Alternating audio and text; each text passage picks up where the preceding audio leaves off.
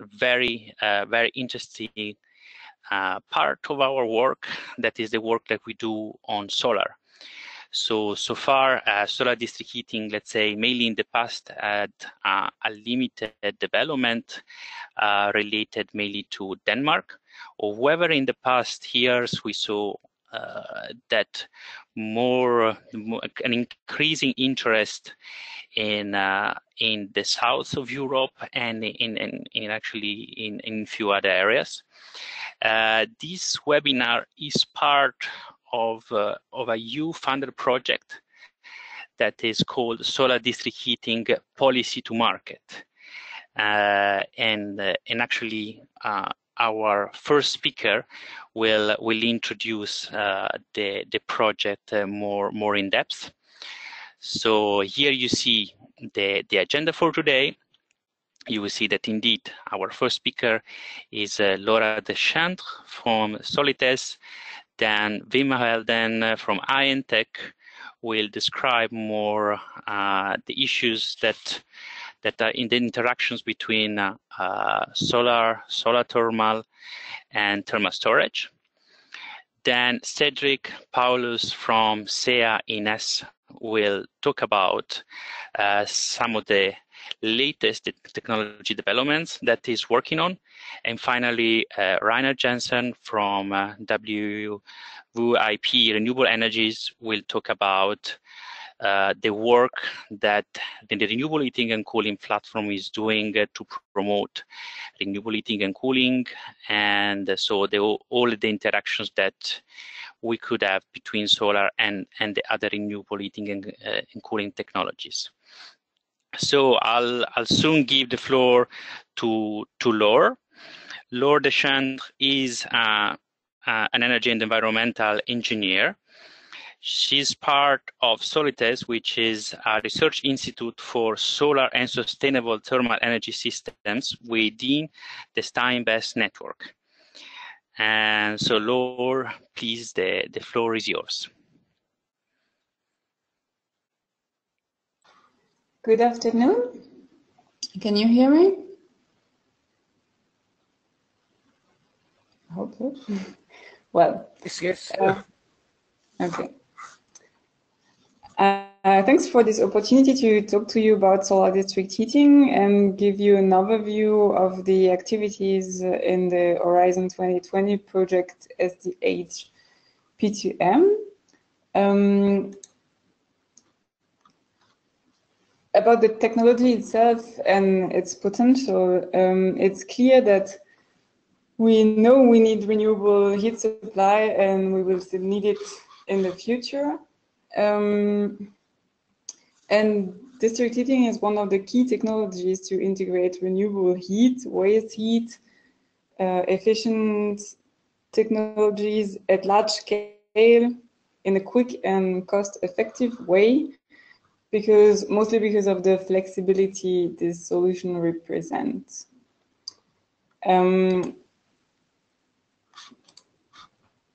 Solar district heating, solar thermal energy itself, I think the advantages are also really clear. It's emission-free and really renewable. It brings back the heat supply to the local level, meaning that the money and the work, the jobs stay in the regions. It's possible everywhere. Solar is available everywhere. However, of course, there's a need for areas. I will come back to this barrier a bit later, but still at this point, I'd like to mention that actually solar is the most efficient renewable energy in terms of the surfaces that it needs. It's a major technology. It's available on the market. There are plants that have been running for more than 25 years. And today there are a manufacturer on the market that offer this technology, from manufacturing just the collector, delivering just the collector itself, or turnkey plants or even contracting and heat supply. Yeah, there are plants for the power goes up to 150 megawatt. This is the largest plant in Silkeborg, Denmark at the moment, but it's getting bigger and bigger. And one of the main advantages is also stable heat costs under 50 euros per megawatt hour. 50 euros per megawatt hour is a good price, but what's most important in the sentence is the word stable.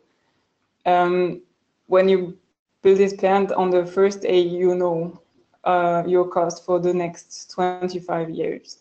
And this is one of the reasons why district heating operators are really interested in this technology at the moment. And well, there are new opportunities opening on the heating market at the moment due to the high renewable energy rate in the summer in the electricity market. And yeah, CHP plants running less in the summer, and well, the heat has to come from somewhere. Here, solar is one of the solutions. As Alessandro said, at the moment, the technology is booming in Denmark. They reached 1 million square meters installed last autumn. But we have also a lot of interest in Germany at the moment, in bioenergy villages, for example, in rural areas. It's a good solution. But also in large cities, we have decentralized plants that are being installed, like the largest German plant in Senftenberg with more than 8,000 square meters that was installed last year. Well, I think it's clear that this technology is ready. There is no question to the technical feasibility. If I will not detail the technical stuff today, but if you have any question about this, don't hesitate to contact us or the project partners in your country. I will now move to our activity in market development of this technology. And just for the background, the SDHp2m project is the third market development project. Solita started this activity in 2009 with the SDH takeoff project. There, the idea was to connect the solar thermal market and the district heating sector for the first time, because they had never heard of each other before. And well, we had some very lonely moments at the beginning in the district heating fairs when we were like with our solar district heating booth, a bit like newcomers. But at the last district heating fair in Germany, all the collector manufacturers were there, and we had a whole square to ourselves, and they were really happy because made a good business. So there is a lot of progress since the beginning.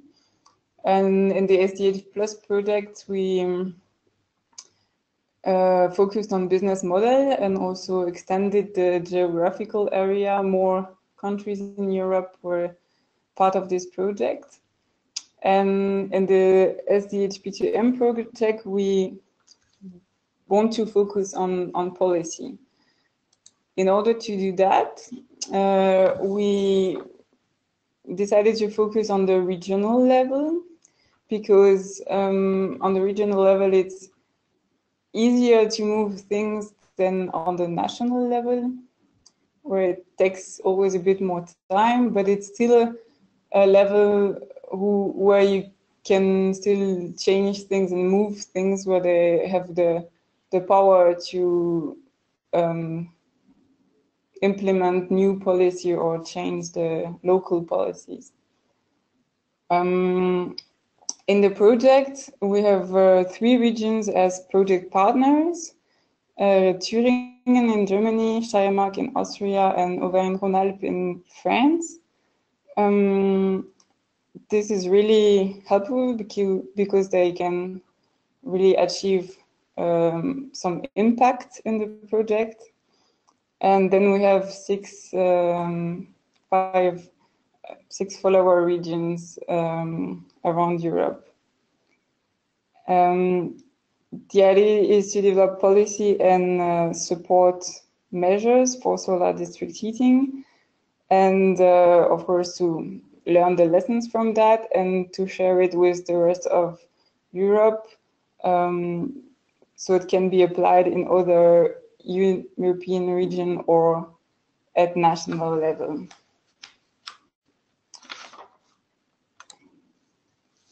The aim is, of course, to establish solar thermal as a normal heat producer. That is one of the choices that the district heating operator has when he decides to make a project or a new project or a refurbishment project, to create a solar district heating favorable framework, so that, for example, that it's taken into account in urban planning and heat planning, or that the access to areas is made easier for renewable energy.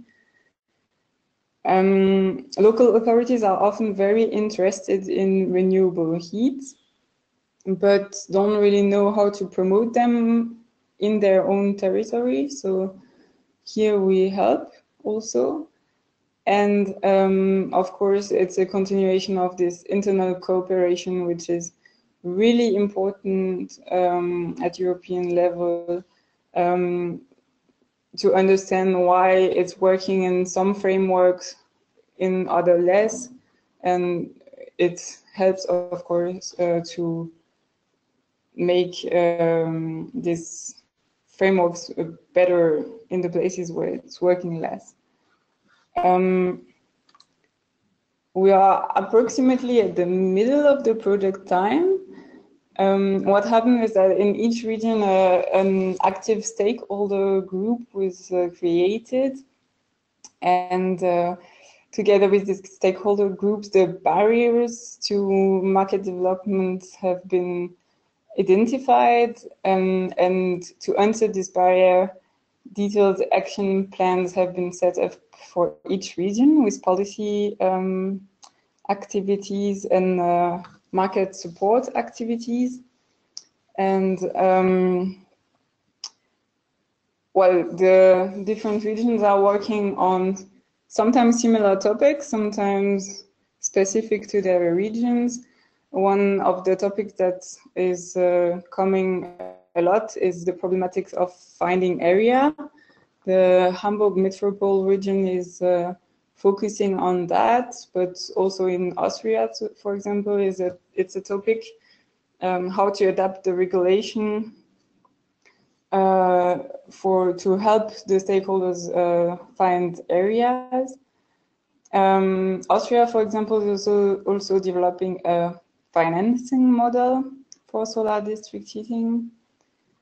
And it's also, what is really an important topic is capacity building of the market actors, so the local authorities as well as the district heating operators. This is, for example, a focus in France or in Bulgaria. And another point that is really important is the realization of feasibility studies that lead to pilot plans, because there is no better trigger for someone to build a plan than to visit one and to see it with their own eyes and to meet the people who already implemented this solution, and so that they understand that it's working and they can do it.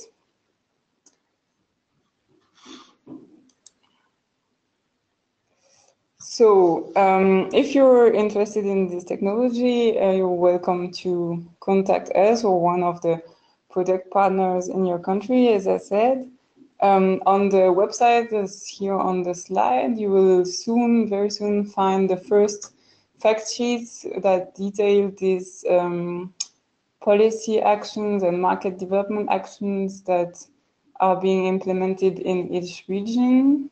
So if you want more information about this, and of course you're welcome to visit one of our events at national level, or at international level. We will have the 5th International Solar District Heating Conference in Graz in Austria next year on 11th and 12th of April.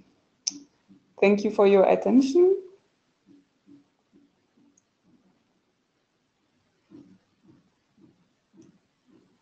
How do we do clapping? Thank you very much.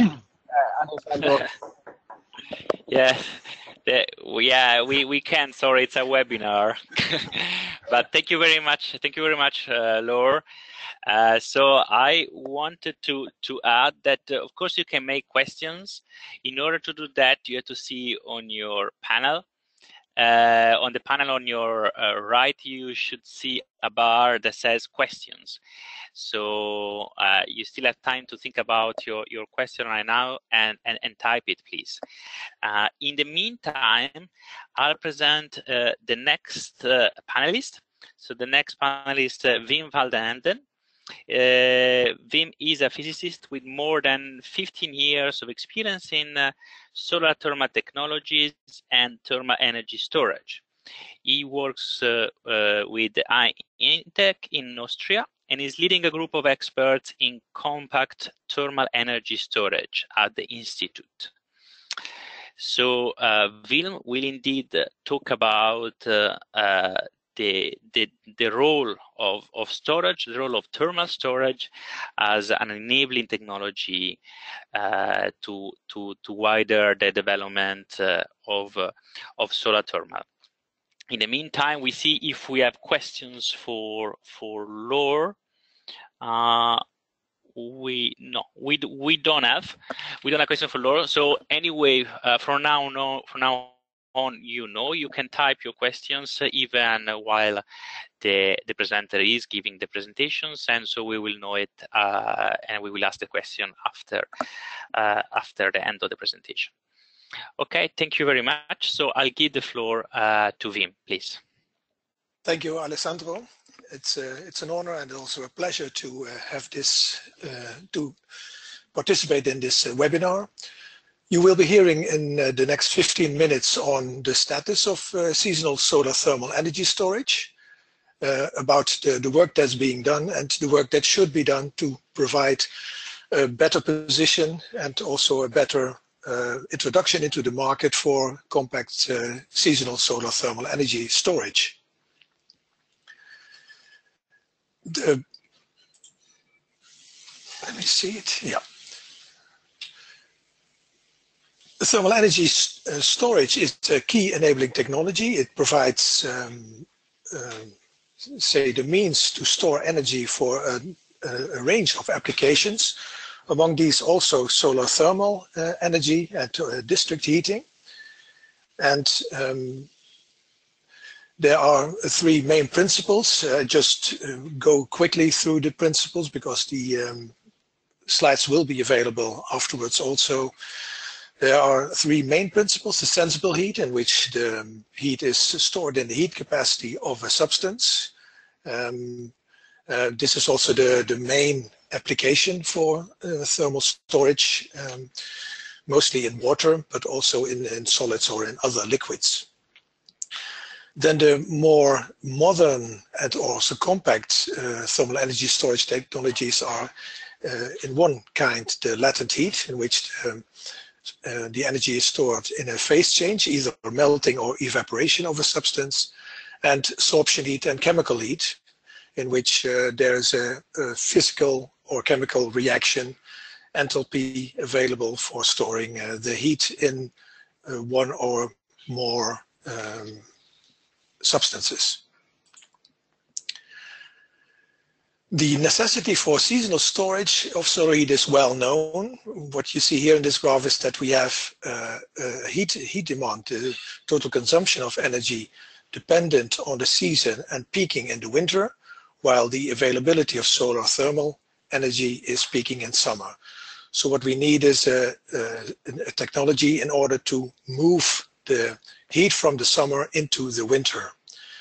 If we would do this on a household scale with sensible heat, for instance with a water storage, then we would need something like 120 cubic meter of volume to store the heat. Latent would halve this required volume, while thermochemical energy storage technologies would lead to a reduction of 90% or so. So especially in those cases in the built environment where there's less volume available, we would need new compact thermal energy storage technologies in order to provide them with sustainable solar heat from summer. There's one main thing that we need to address with long-term heat storage, which is the heat loss. Here are two graphs, curves that are giving the efficiency, the cycle efficiency for a given technology. In blue, it's absorption technology, and in red, it's water, so a sensible storage technology. You see that if you store water, then the availability of heat is slowly decreasing over time, and after, say, 12 days, as much energy is available as is initially also in the absorption storage technology, meaning that if you have longer periods over which the heat should be stored, say longer than 12 days, then it's better to have absorption storage over the sensible heat storage. There are several ways to overcome these heat losses in the technology, and one of the ways is to increase the volume. By increasing a volume of a sensible storage, the stored heat increases proportional to the volume, but the heat loss increases in proportional to the surface area, meaning that if you have very large pit storages, for example, like in Denmark, then the heat losses relative to the heat stored is reduced very much. Therefore, for large-scale applications, the technology of storing heat in larger pit storages or large sensible heat storage is an available and very good technology. If you would like to have smaller volumes, then you either should apply super insulation, like vacuum insulation panels. This would lead to a very large reduction of the losses, but these panels are relatively costly. So cost reduction through further development of these technology would be required. The other way is turning into compact thermal energy storage technologies that have no or virtually no losses, like supercooled phase change materials or with thermochemical materials. And you will see later a lot of examples for these technologies.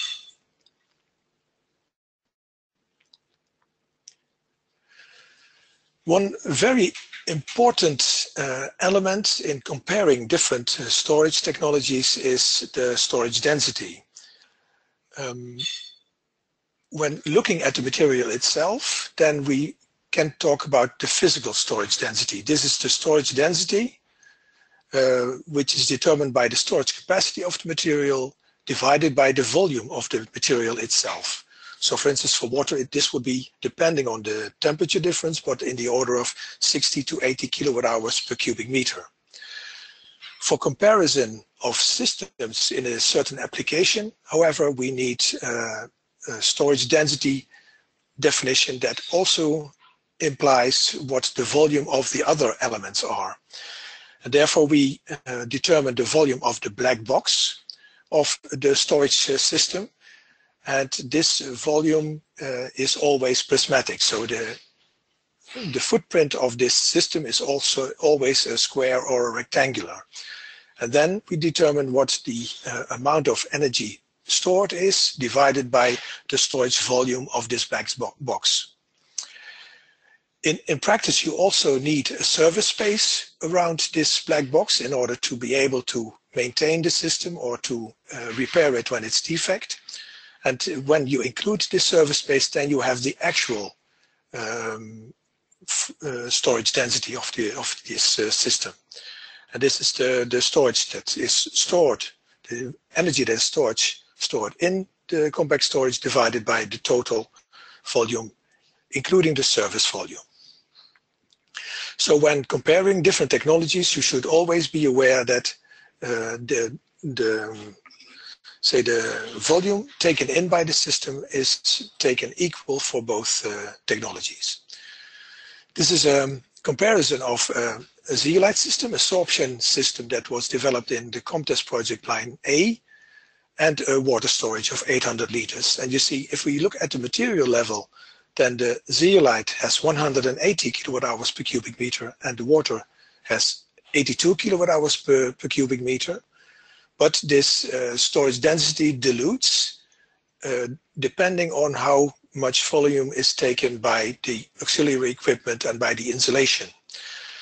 For the water storage, there is the effect of the insulation going from 82 to 36 kilowatt hours per cubic meter, and then there's some additional equipment and the service space included, leading to 30 kilowatt hours per cubic meter, while the zeolite system at the moment is diluted from 180 to, say, about 50 kilowatt hours per cubic meter. So there's still some development needed in order to have this difference between 180 and 50 reduced. But already now we see that for long-term seasonal storage, the storage density for sorption is a factor 2 better than for water for reduced volumes. Weiland was one of the collaborators in the project, and we made also a division into the different types of storages that could be made by the different technologies. And one division is into an external reactor design in which the reactor is separate from the storage of the actual material. So here the storage material will be transported from the storage to a reactor in which the heat is extracted or charged. Or we have a second class of systems in which the reactor is internal, is combined with the storage volume. And there the only heat or the only flow is heat from and to the volume of the reactor and the volume of the storage. If we look into different past and present projects, then we can make a division into internal and external reactor principle, and whether it's an open cycle, so connected to the open air, or a closed cycle in which there is mostly also a lower pressure than ambient pressure. And you see that there are in these three positions, there are a lot of projects being done, and in the combination external reactor and closed cycle, up till now, there was not a project. And this is caused by the fact that this technology is much more difficult to develop. So let's see a number of examples of these projects and these type of technologies. First example is from Germany, from the ITW Institute at the University of Stuttgart, in which there is an open system in which air is being circulated through a reactor, and this reactor is a falling grain reactor, in which the zeolite grains will fall from top to bottom, and the heat will be extracted by the air in 2 steps. This is the first preheating step, and then there's the second heating step, and then the heat from the air is extracted from the air by this external heat exchanger. And then the rest the remaining heat of the heat in the air will be exchanged in this air-to-air heat exchanger. This is a system that is now built up to a volume of about 60 liters in the reactor, and it's now being tested in a real system. Another type of technology is the also an open absorption system. It's a system that is being developed at the University of Lyon, the Institute CETIL, in a project that is called SDHp2m. It's not for seasonal storage, but it's for heating peak power. And here you see two cylinders that contain the active material. And here the reactor is a zeolite fixed bed, and the airflow is going through the fixed bed. And with this system, it's possible to have peak power, auxiliary peak power, coming from this zeolite beds. You see that here also there's a lot of channels for the airflow in order to get the proper power out of the zeolite bed. The next system example is from Belgium. It's from the University of Mons with a number of other institutes and companies. And this is in the Soterco project. It's an EU project also aiming on seasonal storage of solar thermal energy. And here it's an open, again, an open system in which the reactor type is different. Here the zeolite beads are being transported through a reactor drum, and then the heat is being transferred to a heat exchanger in the drum itself. The project has 3 steps. The first step is developing a number of composite materials which are a combination of an open porous medium and an impregnated salt hydrate. And there were four types of materials developed and then tested on a lab scale reactor on the intermediate volume, and then on a real scale reactor a bigger volume of material was tested in order to see the dynamics of this system. We now switch to a phase change material technology. One of the development lines in the COMTES project is based on the supercooling of sodium acetate. It's a material that melts at 58 degrees centigrade. If you heat it, then the internal heated capacity or the stored capacity is moving upwards very quickly at this melting point, and then it increases gradually with the heat capacity. If we go to if we cool down the material, then it will cool down and stay liquid until room temperature at 20 degrees. And then in the next step, if we activate, so solidificate the material, then the crystallization energy is becoming available. But the material increases its temperature again until 58 degrees centigrade. And then this amount of heat from here to there is available for heating. This means that you can compose a system of different modules, each module containing this sodium acetate. In summer, the module is being charged by solar heat, and in winter, it can be discharged by igniting the solidification in the module. Then the complete module will solidify and the heat will become available for heating. And because the complete volume in one instance will solidify, you need a system that consists of a number of modules. And within the COMTES project, 4 modules were developed and tested in a system which was driven by solar thermal collectors and which provided also energy to a dummy system in winter. We stay with the line B of the COMTES, and there we have another principle, which is based on liquid sorption. Here is the schematics, and the principle is actually the same as with solid sorption. For instance, in red, the charging is being depicted. Solar heat is used here to desorb a solution of sodium hydroxide and water, meaning that the solution becomes more concentrated. Water vapor is driven out of this solution and is condensed in the condenser and then stored as liquid water. And the condensation heat is then going to a heat sink. In winter, the cycle is reversed, and then a heat source is used to evaporate the water. The water vapor is then taken up by the concentrated sodium lye.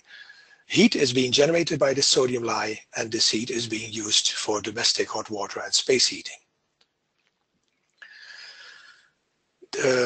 Compters line B was centered around developing this reactor and combination of reactor and evaporator condenser, and this was tested in a real system.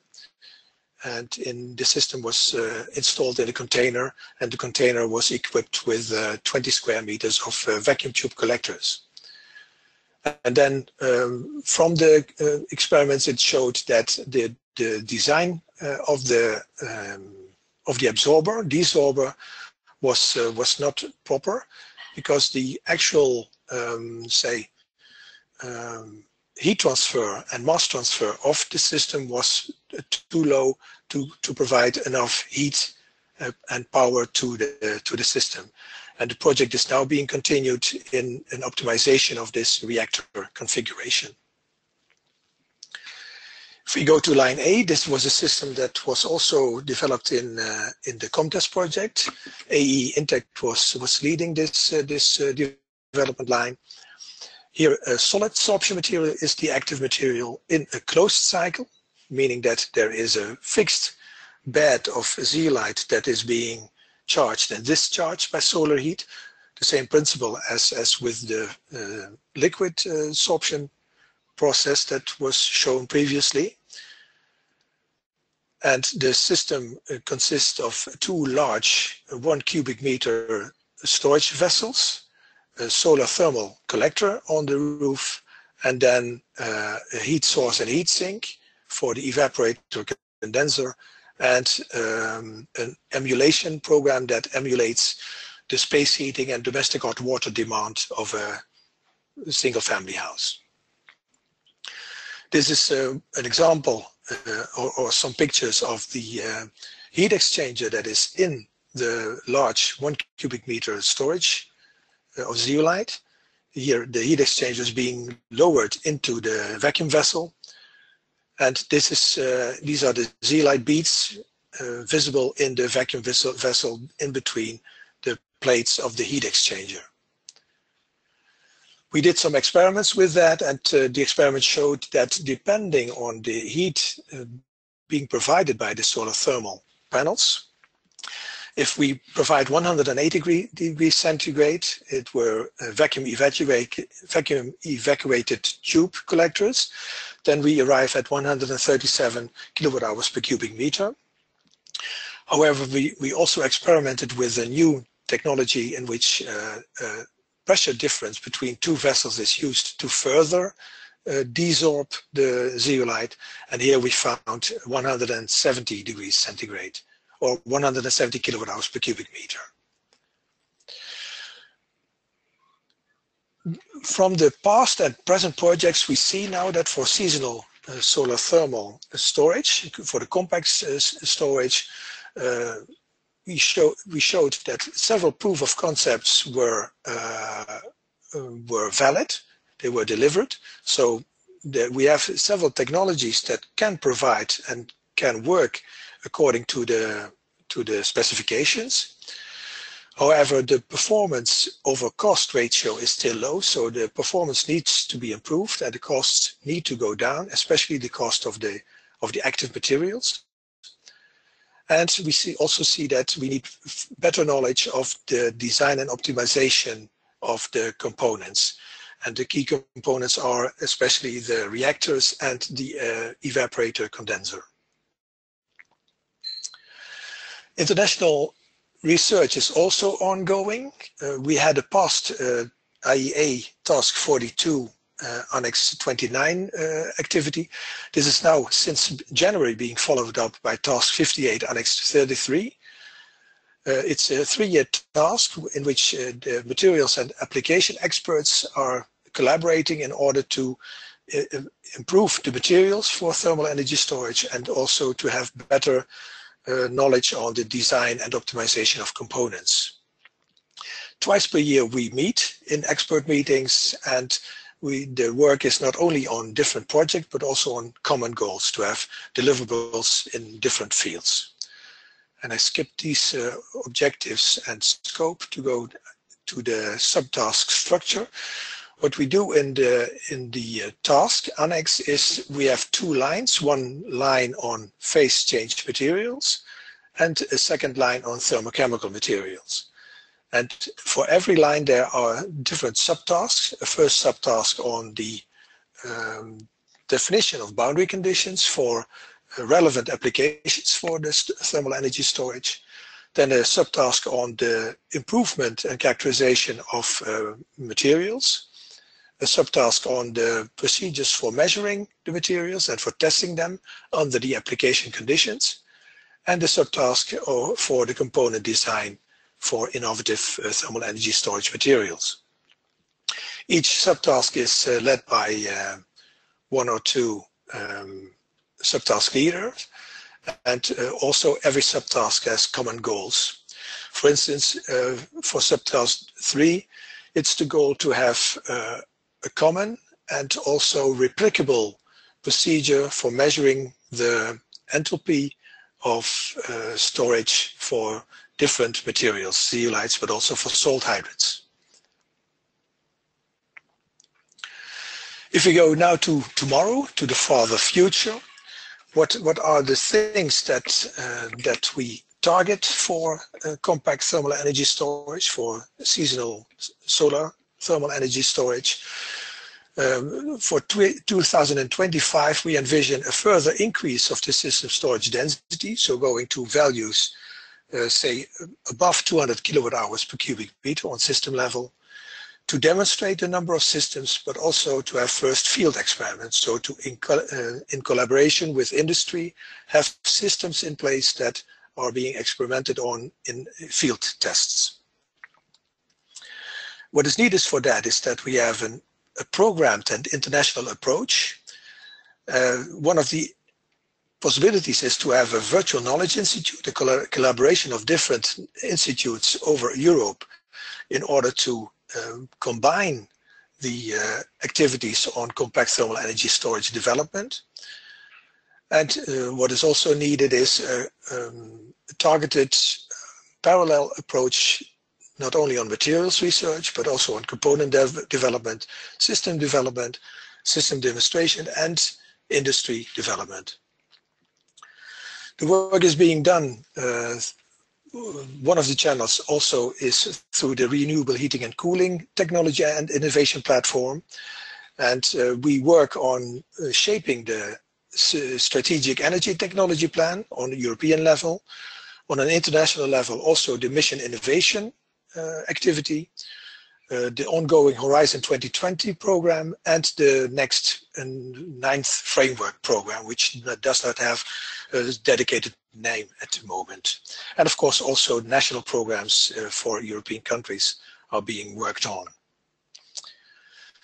This is in a nutshell the status and the plans for compact thermal energy storage for seasonal storage of solar heat. And I'm glad to answer your questions. Thank you. Thank you very much, Finn. Thank you very much for this comprehensive presentation on the thermal storage technologies. While we wait to see if there are questions for you, I'm gonna pass in the meantime to present the next speaker, who is Cedric Paulus, who is the deputy head of the High Temperature Solar System Laboratory and coordinator of district heating activities in the French Research Center CEA-INES. So Cedric is going to talk about the work that they're currently doing on facing solar district heating with the fourth generation of district heating. I'm sure he's going to tell you more on what we mean for fourth generation. In the meantime, if there are no questions for Wim, yes, I'll give the floor to Cedric. Thank you. Hello, good afternoon, everyone. It's a pleasure to be with all of you to present what we have done about our new experimental platform to work on solar district heating and also fourth generation district heating challenges. So maybe just a small brief introduction. Does it work? Yes. Yes. No. I don't think it moves from one slide to another. Okay. You normally should have the control. Can you try again? Yes. I tried, but it didn't work. Oh, yes, now. Now, yes. Yes, okay. Now it works. So here it's a slide where there's a small presentation about the evolution of district heating. It is done by the fourth generation district heating research center, which on this picture you can see the evolution from 1 century to now. So at the beginning, 100 years ago, the district heating were from high temperature working level. So we're mainly using fossil fuels and only one type of fuel, which was coal. And since there was a lot of evolution, with including more and more different kind of fuel, different kind of energy, and to decrease also the level of temperature of the different district heating. And this will lead to the next generation of district heating, which are called fourth generation district heating, which will be district heating that will work at low temperature. That will also integrate many kind of different energy, for geothermal, solar energy, CHP, large storage, and so on. And there will be also connection with other kind of grid, like the electrical grid, with some connection between the CHP with the thermal and electrical grid, and also with some large heat pumps. So what are the challenges that were identified from this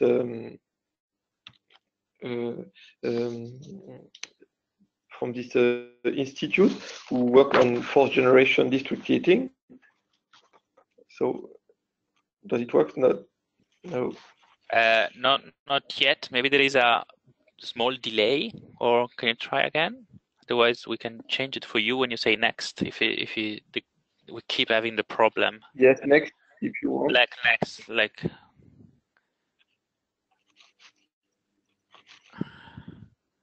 Oh. Yeah. Sorry. Okay. Yeah, you can move it next if you want. So the challenges of fourth generation district heating that were identified are the ability to supply low temperature district heating for space heating and domestic hot water to existing building, and also energy renovated existing building and new low energy buildings. It means that there will need some low temperature space heating, some intelligent control of heating and buildings, and peak shaving. The challenges of fourth generation DH are also the ability to distribute heat in networks with low grid losses. It means that network will work at lower temperature, so that there will be some development of district heating pipes with improved insulation. There will be also some intelligent control and metering of network performance. Challenges are also the ability to recycle heat from low temperature sources and integrate renewable heat. sources such as solar energy, geothermal heat from CHP and waste incineration, waste heat from processes also, and solar thermal that could be central or decentralized plant, including also some large storage. Challenges are also the ability to be integrated part of a smart energy system. It means that it should be connected to also the other energy vectors, like gas also, and electricity. With, for example, the connection with the CHP and integration of large-scale heat pump to connect electricity grid and thermal grids. And it will also be the challenges to the ability to ensure suitable planning, cost, and motivation structure through in relation to the operation as well as to strategic investment related to transformation into future sustainable energy systems. So this is all the different challenges that were identified from the fourth generation technology platform. And so we have worked on the development of a technology experimental platform to face most of the technical challenge for the development of new products that could be experimented for this fourth generation district heating. So we have developed an experimental platform allowing to implement, test, and validate innovative components or system in real environment. It could also possible to be implement our advanced management algorithm, or also to validate the different dynamic modeling and simulation that we are doing. It is a scalable platform that connects also the three different energy vectors, the heat, gas, and electricity. And it is also our experimental platform connected to other platforms that we have in our institute, so we can use all of them together. So maybe next slide. So you can maybe move a lot because there are lots of animation. So this micro district heating and cooling is made of one central plant with a different kind of energy. There is a gas condensing boiler. There are some solar collectors also, 300 square meters. There will be a power to heat equipment. It's a heat pump of 50 kilowatts. There will also a combined heat and power. An absorption chiller that will use the heat produced by the district heating to feed the district cooling network. We have also a thermal storage, heat storage of 40 cubic meters, and also a cold storage of 5 cubic meters. There is 4 pipes for the distribution. There is 2 pipes for the heat. We can adjust the temperature as we want between 95 to 50 degrees. There is also 2 pipes for the cold district heating. And after we have different kind of consumer, we have the different industrial and office building on our site that are connected to this micro district heating. And we also have some thermal needs that are emulated, connected to another test bench that we have at INES. So we can emulate every kind of needs that we want. And we have also the control and the monitoring of this micro district heating and cooling that is done, and we can put some advanced control algorithm. So maybe now some more about some picture on how it is connected to other platforms. So this is our smart thermal network. So we have, this is a picture of the gas condensing boiler. We have also some solar collectors panels on the roof with different kind of technology of solar collectors, maybe 6 different kind of technology of solar collectors, with large flat plate solar collectors with different kind of technology inside, also different kind of vacuum tube solar collectors. Then we have also some heat and cold thermal storage. It's based on sensible heat storage. It's not a phase change material or thermochemical. We have also the different buildings that are connected to this district smart thermal network. We have, after that, an absorption chiller. It is not this installed yet. It will be installed within this year or at the beginning of next year. We have also a smart substation that will be installed on the emulated tester room. We have also the this is the electrical microgrid that we have at INES, and it will be connected to our smart thermal network through a heat pump that will be installed also at the end of the year. And there is also a connection with our gas network through the gas condensing boiler, but also through a CHP that will be installed and that will connect, that will produce some heat and also some electricity. So as we see, we have all the different components that are described in the 4th generation district heating, and we can adjust and change every kind of component, add a new run, and to work on a piece of this kind of district heating. So you can move to the next slide. Now we can work on the different kind of development on collectors, on advanced control, on a specific substation, and so on. So I choose an example of the development of a two-way substation to explain you how we can connect can use our technology platform. So just some brief introduction about some system testing, because it's quite important. Sometimes we are working a lot on efficiency of components, but what is important to understand that there is a thermal system that is an assembly of many components and that compose the systems that include also the control. And it is important to determine the global performance of the systems. And it's not a sum of the efficient components that make an efficient system. So you need to work also at the system level because the system is also working in dynamic, and that's why it's important to test a global system. So we are working for that on some semi-virtual tests. What is that? It is some tests that are in real time, and we can we make some sequences of test sequences that will produce in a limited time the operation of the system over different periods of the year. So it means that we can test now some winter season, and we are not needed to wait until winter to test it. So we can test it now in June. And what is also interesting to this approach is you have also some reproducible sequences.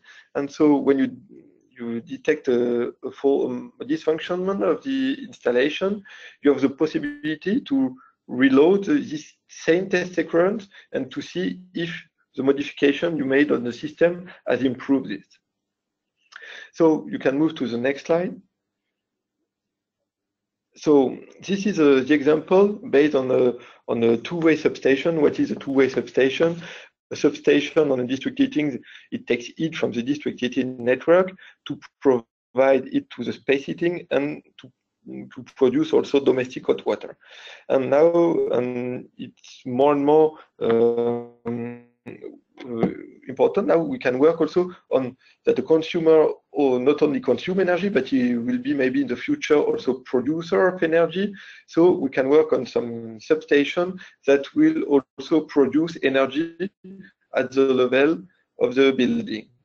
So this substation also can also feed some solar energy into the district heating if there is some heat surplus of production, for example. So you can click maybe 2 or 3 times. So a normal substation, you should connect it on the district heating pipes on the left. The space heating, you connect it to the house. The domestic hot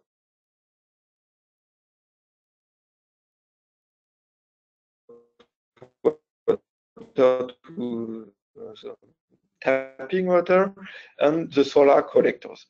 So on our test bench, what we do, we replace, you can click also now, replace the you can click on. Okay, we have a little now bit. So we replace, for example, the house. Cedric, Okay. we have a bit of a So issues with Cedric. We have a bit of an issue with your sound. Maybe if you can test it. It works now. Yes. Yes. Hopefully, yes. Hopefully, yes. Okay. Thank you. Okay. Sorry, I have a bad connection here. So, so what I was saying is that we replace all the different external components. For example, the space heating floor from the house by a module. We replace also the tap water by a module.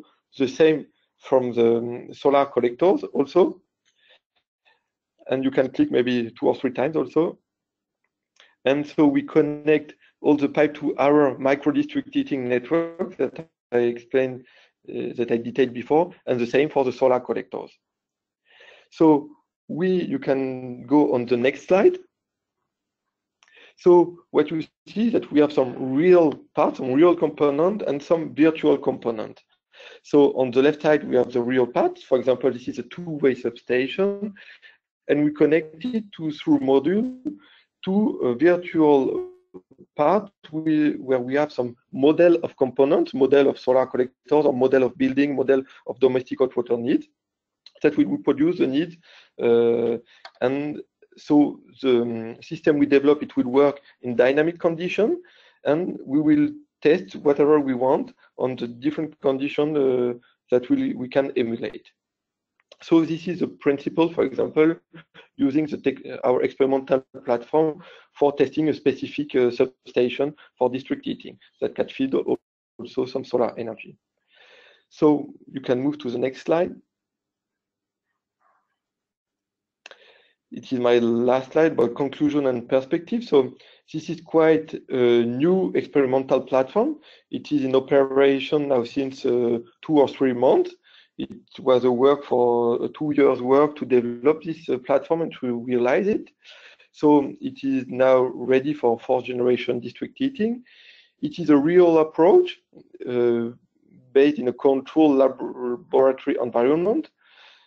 It is also a scalable platform where we can integrate new component technology. It is not fixed. We can maybe integrate new kind of technology that will be developed in the coming years.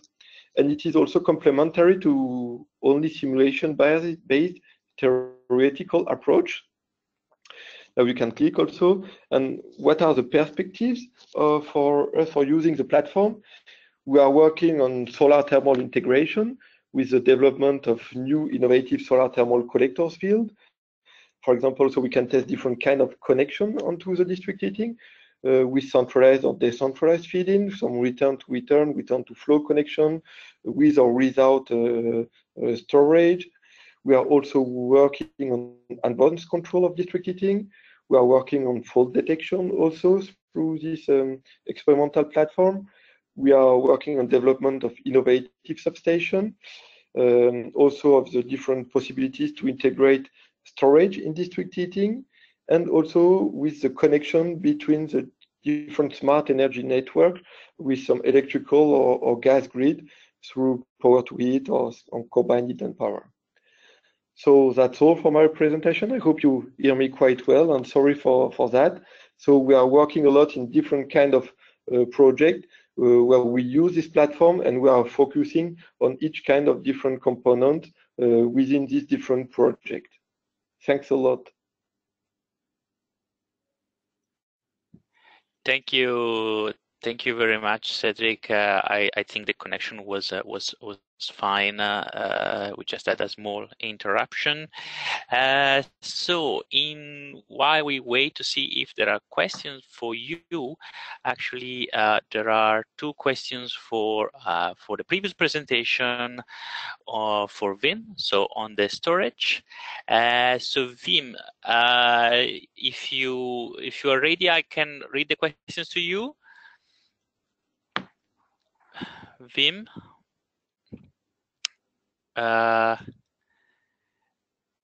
Yes. So, so the first question is: do you state, Wim? You state that there are several proof of concepts for storage that are valid, among others, open and closed systems with integrated or external reactors. In your view, which ones do you consider to be the most viable for future domestic applications, and why? The short answer is that there will be a host of technologies that will be suited for the built environment, because there is no singular built environment. There's no singular house. There will be houses that are part of a multifamily building. There will be houses that are standalone, with and without a grid. There will be houses in northern countries, or in middle European regions, or in southern regions. So there will be no singular technology that is that has to be considered as, say, the most viable solution. Mm-hmm. So at the moment there is a competition between the different technologies, and there's no clear view that there will be one technology that fits all applications.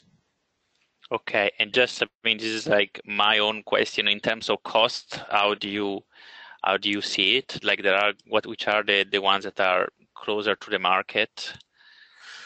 The cost is at the moment, zeolites are within the technologies that are proven, which the concepts are proven at the moment. While at the same moment, zeolite has still a too high cost. Okay. Whether this is through the scale of economy, because there is too little zeolite produced, and the price can go down if there's more produced, or that there's a fundamental problem there. I'm not aware of that. We are working now on salt hydrates as a second generation of compact thermal energy storage materials, and these in principle have lower costs. Okay, thank you. And there is actually another question, I think, is also for you. Is the solar thermal storage compatible with the geothermal storage? I would say that will depend on the system composition. Geothermal storage, if it's storage that is on lower temperature, could be combined with solar thermal storage that is compact. For instance, by providing lower temperature heat in winter, in order to make, with the closed systems, make possible that the heat is generated on higher temperatures from the compact thermal energy storage. So depending on the combination of the different technologies, it's compatible, yes. Okay, thank you very much, Wim. So I'll pass to our last speaker, who is Dr. Rainer Jensen, Managing Director for projects at WIP Renewable Energies and Senior Expert in biomass. He graduated in physics, and actually an important player also in the renewable heating and cooling platform. But I let the floor to Rainer to tell us more about what the work has been done by the renewable heating and cooling.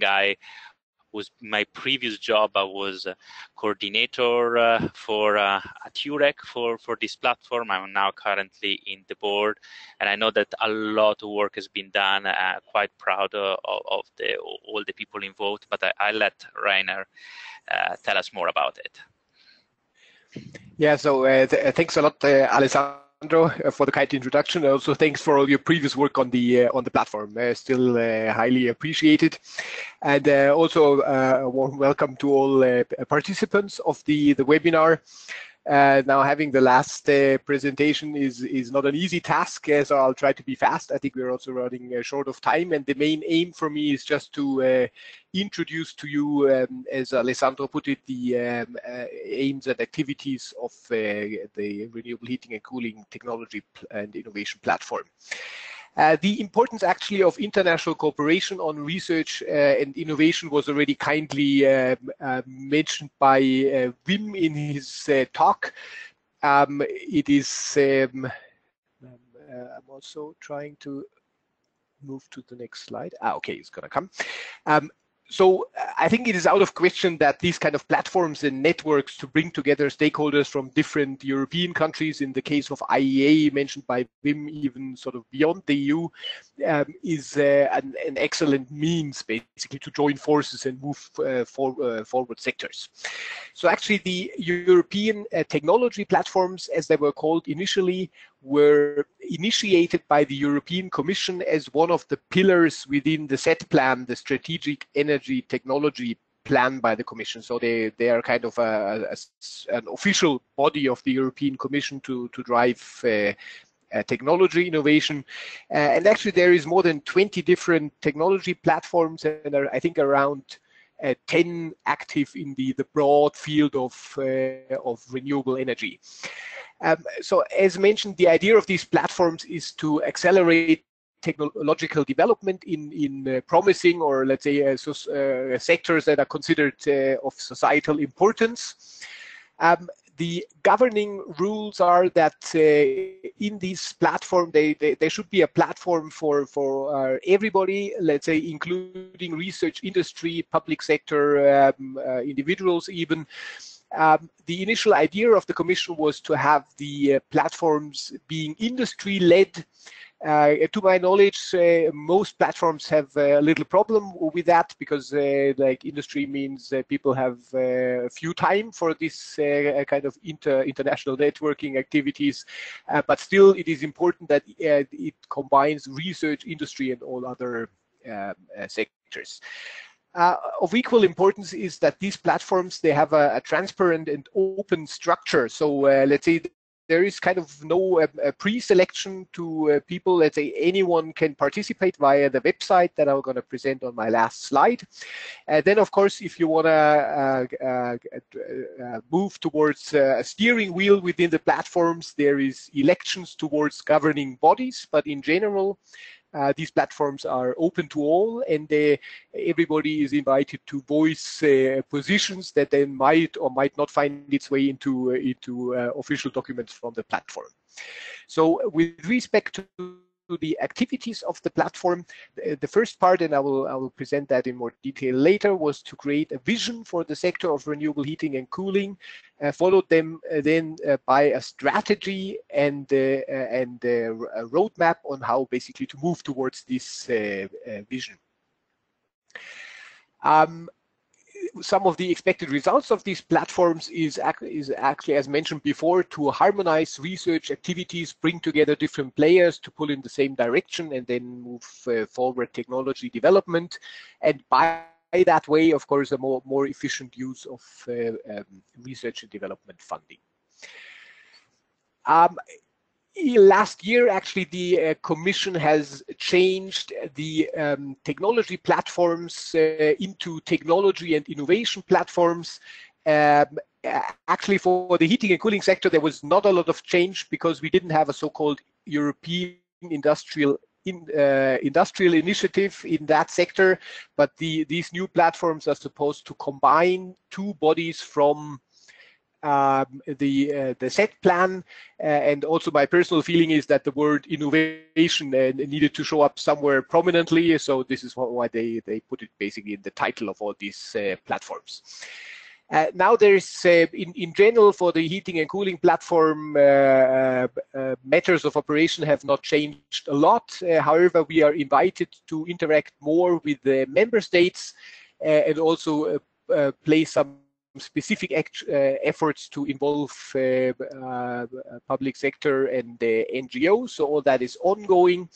I'm just dropping another name here, which is the so-called temporary working groups, where the platform is getting involved in several of those, and these are actually member state initiatives initiated by the Commission and led by member states and stakeholders to now move forward towards the implementation of actions within different technology-related sectors.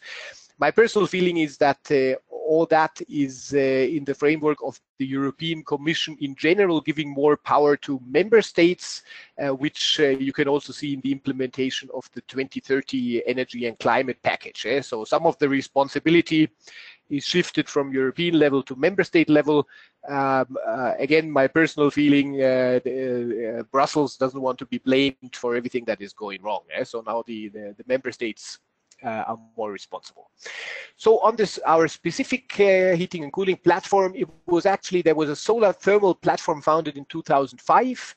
And then by 2008, that was enlarged to include other heating and cooling sectors. And again, to my knowledge, it is one of the few platforms that actually have different technology sectors working together and combined, which I generally think is a very good idea to move towards our, let's say, future highly interactive, sustainable energy system.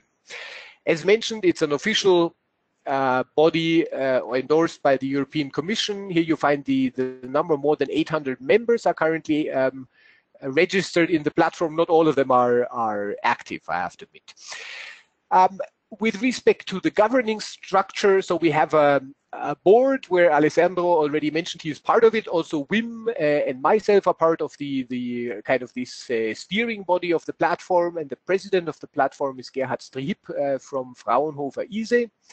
Then luckily we have the support of a secretariat led by Jurek in the name of Paola Mazzucchelli, and also involving a variety of other industry associations. Then we are currently operating with 5 panels, solar, thermal technology panel, biomass panel, geothermal panel, and the heat pumps panel. And in addition to that, there is a cross-cutting technology panel.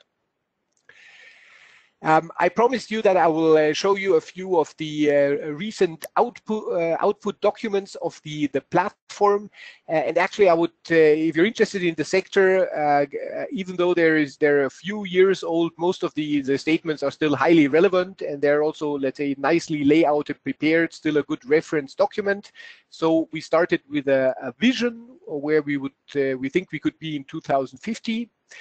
Then there was let's say, stakeholder activity over several years, collecting what we call strategic research priorities. So actually, which kind of technological problems and research questions need to be solved to move towards this vision. These are documents for all the sectors. And these topics are summarized in the so-called strategic research and innovation agendas. The next step was then the so-called technology roadmaps, which actually take over the strategic research priorities from the other document and put there a timeline and money and implementation things that need to be done in order to address these research priorities. And I mentioned all these documents can be downloaded from the website. Now, actually, as you can see, that all this work, like all that, is quite some effort. So the European Commission kindly supported the platform for the coordination of all the stakeholders towards the preparation of these documents. By support to the Secretariat, and actually in the years 2015 to 17, the European Commission support is in the form of a tender, which is kind of a little problematic, but I'm not going to go into detail here. But what basically is done now within this tender is that actually, based on the documents that I was just presenting, the platform is tasked to see basically how is the implementation towards these roadmaps proceeding. So that is task that is currently ongoing. So what has already been achieved, what is still needed. Then just a slide on the vision, and I will just roughly go through. So you see here that towards 2050 there is a general assumption that the heating and cooling demand will be reduced. That is due to energy efficiency measures, broadly speaking. And you can see here that we were rather optimistic. So we think that in general, renewables can cover 100% of that heating and cooling demand. And of course, visions need to be visionary.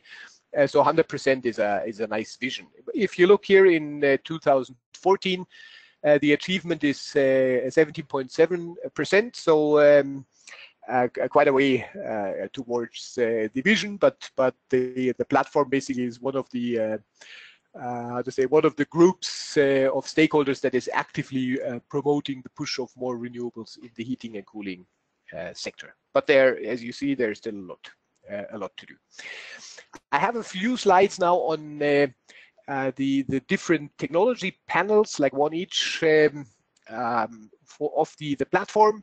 So on the solar thermal market, just a few figures here. I'm not going into detail, only that you will probably know that unfortunately solar thermal currently has a negative growth rate, which of course is a pity. It's due to also the current low fossil fuel prices. And what we heard earlier from the speakers, of course, solar district heating. I hope that would be a potential solution to reverse this current market trend in the solar thermal area.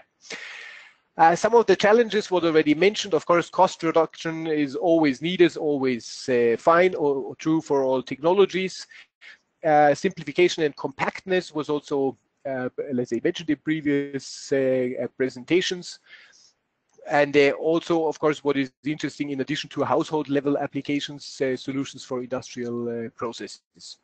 Here on the right-hand side, there is just sort of a selection of main research topics that have been identified by the platform stakeholders and are sort of further described and addressed in the documents mentioned. So you have here the solar compact hybrid systems, and if you just have a quick look on this rather small graph, then you of course see the solar thermal panel, and then there's a boiler here, and me, of course, I'm assuming that's a biomass based boiler, so bringing together different technologies. And then you have the concept of solar active houses. So that is addressed in the framework of this nearly zero energy buildings. Obviously, let's say if we start on having let's say positive energy producing buildings, at least some of the or most of the newly built ones, then this will help us a lot within the or towards a more sustainable future energy system here. And down here below, solar heat for industrial processes, I did mention before, that is of high importance as well. For the biomass technology panel, actually biomass heating is currently the major source in Europe. Here you have some figures, and let's say 13% of the total is used in district heating, and as also shown before, let's say the combination of very different sources, including biomass and solar thermal and heat storage, is the way towards the future. Here, actually, you have some challenges that are faced by biomass-based systems. I'm not going through them in detail, but again, of course, cost reductions are a topic here. And with respect to main research topics tackled by the biomass panel of the platform, we are focusing on advanced fuels to replace coal and fossil fuel and natural gas. And these advanced fuels are basically upgraded biomass feedstock, like pyrolysis oil, for instance, or torrefied pellets. And then there's activities on micro and small scale CHP units, as well as on large-scale industrial steam CHP units, and actually, of course, we also focus on the way on system integration, meaning mainly how can we benefit from the storability and non-intermittency of biomass to complement the intermittent sources, solar and wind, in the overall energy system. Okay.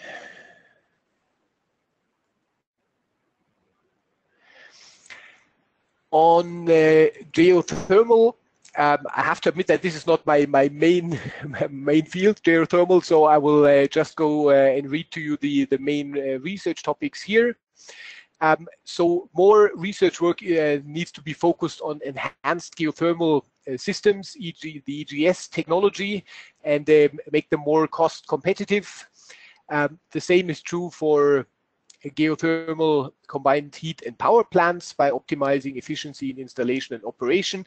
And then, of course, for all sort of the deep drilling geothermal large units, one of the major topics is basically how to make sure that the drillings are successful, and how to reduce the costs and let's say the success rate of these drillings, because let's say, of course, you have a large upscale investment to be done. That if that is not fully successful, that you will have difficulties finding financing sources for that. So, to my knowledge, that is one of the very hot topics within sort of the geothermal technology panel.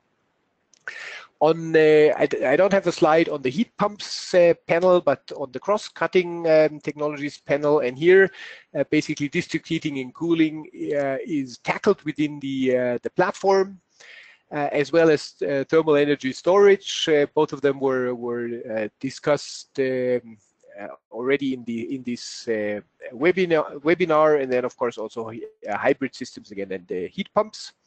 I will speed up. This is my last slide upcoming, just with a few characteristics of the heating and cooling market, also showing why it's rather challenging to work on this market. Like, other than the electricity market, you have a high heterogeneity and complexity of the market, a lot of different owners, operators, different types and sizes of applications, talking household level, district level, larger scale level. As for the other sectors, but even more so than for electricity, we still have a strong dependency on fossil fuels, and thereby fossil fuel prices. And let's say with the current low prices, as just an example, it is just cheaper to burn coal than biomass in Germany. So this is what people are increasingly doing again, unfortunately. Then, of course, one of the hot topics is the interdependency of heating and cooling with the electrical sector. Has also been mentioned. Heat pumps is one of the examples. Of course, combined heat and power is a classical one, but then also the future upcoming power to heat solutions. So I think we will see a lot more power-based heat production in the heating sector. My personal feeling is here that this is a good solution, but we also would still rely on the direct use of renewable resources for heat production. Okay. Okay, here back again, we are able, or we believe we are able to deliver 100% of the heating and cooling demand. But then this is basically subject to some further developments in research and development, but also, of course, some policy support and, yeah, how to say, higher prices of fossil fuels, which cover societal costs. So I will conclude that still a lot of developments in the heating and cooling market are necessary. However, there's a huge market, and with that, huge potential for technological innovation. On my very last slide, you have the link to the heating and cooling platform. Please visit the platform, become a member of one of the working groups, the panels, and download and have a look at all the material. Thanks a lot.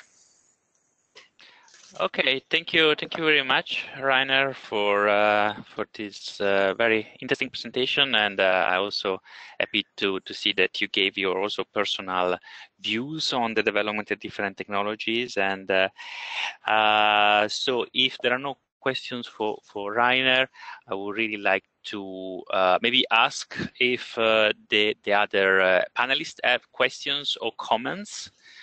Otherwise, I will really like to thank all of you, so all the attendees for attending, and panelists for speaking. And and I would like to remind you that this webinar is in the framework of the European EU-funded project SDH, so Solar District Heating P2M, so Policy to Market. Please visit the website Solar District Heating for more information, or write to me or to Laure. We're gonna have soon another webinar organized with the network REN21, which is the Renewable Energy Policy Network for the 21st century. In the meantime, we will give you more information with follow-up emails, and we will also let you know about the slides that will be available. Thank you very much again. Thank you for staying with us until the very end, and I wish you a very nice end of the day. Thank you. Bye-bye. Thanks a lot. Bye-bye.